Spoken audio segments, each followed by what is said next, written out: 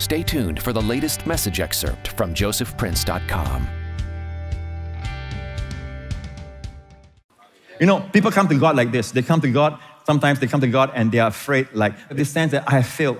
Only recently, a sense of like, you know, I didn't measure up. I didn't do this enough. I didn't do that enough, you know. And then what you do to compensate for this, you try to do something else. You try to do something good. But the reason you are doing that good thing is not because it is an overflow from your heart. It's you're doing it because you are trying to cover up for the lack that you think you have. So in people's eyes, it is good work. But in God's eyes, it is dead work. Rehoboam is the son of Solomon. Now, he was a good king. He ascended the throne when he was about 16 years old. And he was good at first, amen. But then he began to listen to the advice of the people around, his peers. And he rejected the counsel and the wisdom of the older counselors. In the multitude of counselors, there is safety, his father wrote. The same counselors that were around his father, who heard his father's wisdom, he rejected them. As a result, amen, the kingdom was divided into two. And that's why you have the northern kingdom of Israel and the southern kingdom of Judah. From his day, it was a split. This is how you cause a church split. And but later on, he repented and he walked with God for a few years. But later on again, he forsook the Lord, Rehoboam. He forsook the Lord, and God sent a prophet. And the prophet said this to Rehoboam: because you have forsaken me, I will hand you over to the king of Egypt, Shishak. And the Bible says in the 5th year, it happened the 5th year of King Rehoboam, that Shishak, king of Egypt, came up against Jerusalem. Now this king of Egypt, Mizraim, the place of double straightness, all right, the place that the devil wants to constrict your space, your influence, restrict your influence, restrict your movement, all right? Egypt, that's what Egypt means, amen? Shishak, okay, not the burger. That is Shake Shack. This is Shishak. Amen? Shishak, for those of you who are Indonesians, it's not Chichak. It is Shishak, king of Egypt. All right, he came against Rehoboam, the son of Solomon, and in the 5th year. And this is what he did. What he did was terrible. It's very sad, especially for us. We see all the treasures that we saw, you know, in the temple of Solomon. We look at all the chambers and all that. But this is what happened. In the next verse, it says, he took away the treasures of the house of the Lord and the treasures of the king's house. He took away everything. He also took away all the gold shields which Solomon had made. Now, this gold shield of Solomon, there are 300 of them. 300 is the number of victory in the Bible. And each one of them, 3 to 4 pounds, listen, pounds of gold will go into one shield. That's pretty heavy. And there are 300 of them, and they are gold shields. So this king, Shishak, took away all the gold shields which Solomon had made. Then King Rehoboam made bronze shields in their place. Why bronze shields? Because bronze and gold, at first appearance, when you look at a gold shield and a bronze shield, it looks the same, you know. The shine is about the same. The kind of shiny, you know, hue. In fact, we have a picture of the shields. The one on the left is the golden shield. The one on the right is the bronze shield. But to the untrained eye, if you start by the other way, you say that the one on the right is the golden shield, they also say yes, if there's nothing to contrast it with. So what happened was that the enemy took away the golden shield and Rehoboam replaced it with a bronze shield. Okay? Go back to the verse. Now, then King Rehoboam, to put up appearances. This is what we do sometimes. You know, we put up appearances. We don't care what we are. It's more important what we appear to be. And it's not important that there is something that's happening we don't want to deal with. It's more important the impression that we give. So King Rehoboam, you know what he did? Every time he came to the temple, this is what happened. It says, whenever the king entered the house of the Lord, the guards carried them the bronze shield. So when he come to the house and there's a drum rolling and all that, boom, boom, boom, and all the 300 guards will carry the, what? Bronze or gold shield? Bronze. But the appearance is what? It's shiny and all. People think that it is a golden shield. Now, I'm coming to the meaning afterwards, how it applies to us today. And after that, they brought them back to the guard room. Amen. So he had to keep appearances. Are you with me so far? So the enemy came and took away the golden shield. Now, shield is a symbol of what? Protection. Very good. One more time. Shield is a protection of God's people from all the attacks of the enemy. Now, there is an antitype in the New Testament of the shield that we're talking about, and it's found in the armor of God in Ephesians 6. Here it says of the shield, above all, taking the shield of faith, with which you'll be able to quench how much?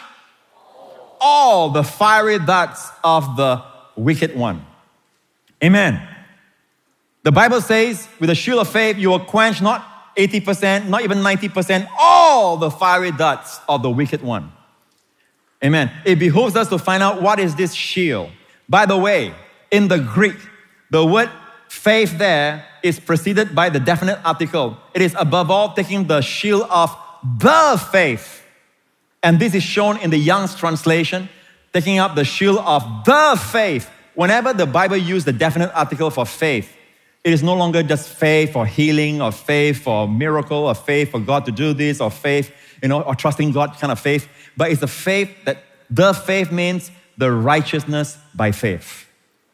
It is the righteousness by faith. One more time. When you hear the definite article before faith, the faith is always what? The righteousness of faith.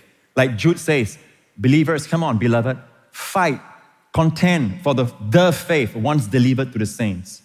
Amen. Somehow, by the time Jude was writing the epistle, a lot of people forgot about righteousness by faith already. They are going back to righteousness by works, coming under the law. Amen. Self-righteousness, hankering after self. Amen. Trusting themselves, looking to themselves. And that's why there's no power. That's why there's no protection.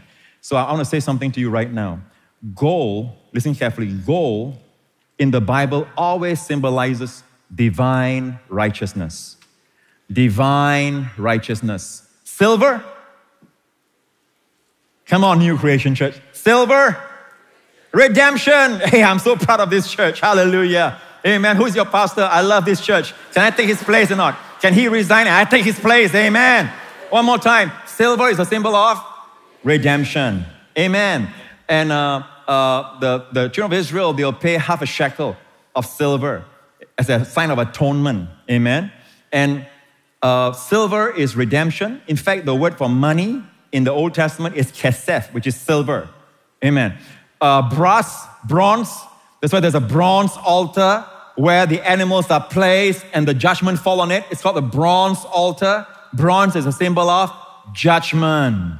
The cross, like the bronze altar has 4 corners, the cross also has 4 corners.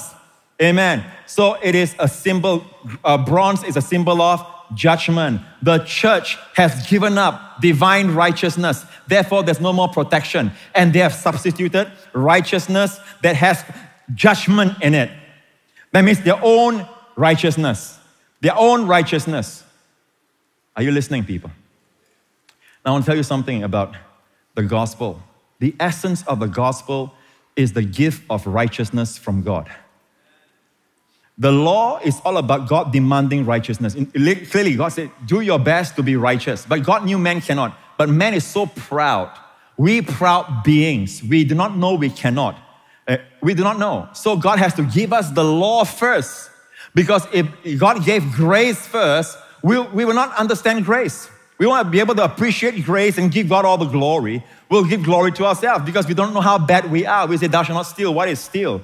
Amen. God has to give the commandments first. Amen. Are you listening, people? So God gave the law. So the law is about demand from a holy God. Amen. So God says, thou shalt not, thou shalt not. Man could not. On Mount Zion, God gave the Spirit, and grace is not about God demanding anymore. It's God supplying. God supplying. So even now in our life, we don't live our life with a sense of demand. We live our life with a sense of supply. So people acknowledge, Lord, you are my righteousness. I am the righteousness of God in Christ. Amen. Then when you do good, it's not to be righteous. It's an outflow. It's something you want to do because you are righteous already. But whenever you try to become righteous, you are saying you are not. When you say you are not, you negate what Jesus did at the cross. And the Holy Spirit has nothing to bear witness. Because you are now not in truth. Can you understand what I'm saying now? That's why people pray, God, please hear me, God. God, you're like so far away. Why do you answer me, God? Finds that it seems as if God is farther away. But Pastor Pring, doesn't God just answer that prayer? Many times in His mercy, He does. Yes, He does. But that's not the prayer He's pleased with. What kind of prayer is He pleased with? Family prayer. A child doesn't come to me, my son don't come and say, Abba, he calls me Abba, okay? Abba, can I have one glass of milk? Yes, one little. Doesn't do that, right? Now, if you are a third party watching this, what do you think is happening? Do you think I'm a good father? You think that this father must be a child abuser or something wrong with this relationship? Abba. Then when I brush my hair, no, what do you think? And yet people are reflecting on God. Imagine saying before you pray, I am the righteousness of God in Christ. Take your place. Now, that's truth. You are acknowledging the truth. And you're saying, it's because Jesus became my sin. I'm taking my place. I'm the righteousness of God in Christ. The Holy Spirit can bear witness. And all the blessings of the righteous is yours. For example, you read in the book of Proverbs, the blessings are on the head of the righteous. You say, that's me. And you read, the seed, your children, of the righteous are delivered. You say, that's me. You won't think it's for Pastor Henry. Yeah, Pastor Henry is righteous in Christ. But you won't think like it's for him, it's for the elite few, it's for the pastors and those who go to Bible school. No, you know it's for all of us who are righteous in Christ. When you read things like in James, effectual fervent prayer of a righteous man avails much. You say, wow, my prayers avail much. But I tell you this, there's a religious Christian world out there that will come against you. They'll come against this message. Why? Because they are hankering after self. They'll say, yes, but. What about the book of, what about works? Before I talk about works, the Bible says, Abraham believed God. It was counted to him for righteousness. It's a gift of righteousness by which we reign in life. So the devil is so afraid of it. Show them Romans 4:13 real quick and look at this. The promise, God promised that Abraham will be the heir of the world. To be the heir of the world, you cannot be always sick, always broke, always mentally depressed, right? Am I right? So for God to keep this promise in your life, to be the heir of the world, He has to prosper you, He has to bless you, He has to keep you in His peace, He has to give you wisdom and a close walk with Him, amen? For the promise that Abraham will be the heir of the world was not to Abraham or to his seed through the bronze shield, through the law. You do it right, you are blessed. You do it wrong, the bronze falls on you, the judgment falls on you. It's not through the law, and yet the church has preached it like it's through the law. No, this promise that you'll be the heir of the world is not to Abraham or his seed. You're all Abraham's seed because you are in Christ. The Bible says in Galatians, if you are Abraham's seed, you are Christ. Amen. You are Abraham's seed. Hallelujah. And this promise is ours, but it's not through the law. It's through the golden shield. It's through the righteousness of faith. If you don't stop that burdensome labor. I'm trying to please God. I'm trying to get in God's good books. No, rest. God is pleased with you. Amen. You are the righteousness of God in Christ. Unless you're settled with that, you're not interested in knowing more about God. In fact, you see God as a distant God, an angry God. He's not. He's your Father. Are you listening, people? This excerpt is brought to you by josephprince.com. To get the full message, visit josephprince.com.